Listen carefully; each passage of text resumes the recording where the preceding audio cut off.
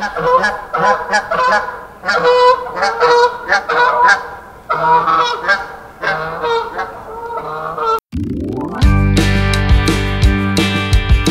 I'm just going to give you a bit of a talk on COVID and animals and the precautions that we at Johannesburg Zoo are taking to ensure the safety of our staff as well as the safety of the animals in our care. So at the zoo, what's being done is food is prepared hygienically. The staff are wearing PPE during this process, so face masks, face shields need to be worn at all times. Then we also have staff being screened as they enter the zoo.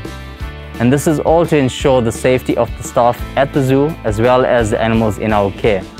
All these little interventions ensure that we reduce the chance that the virus is spread between staff, between equipment, between food and into the animal enclosures. And anyone showing any symptoms or having any issues will actually not work with these animals. And this is just to make sure that we protect the animals that are under our care at the zoo.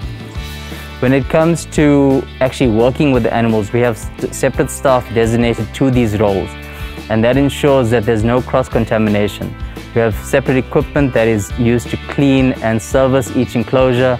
The food is prepared hygienically as mentioned earlier, and then the staff that is working in that enclosure actually feeds the animals. And then obviously we do have measures in place for our staff to monitor the health and welfare of the animals. So should any animals become sick or show any symptoms of diseases, our veterinary staff will have a look, and we are always on standby to ensure that it's nothing serious and that it can be treated.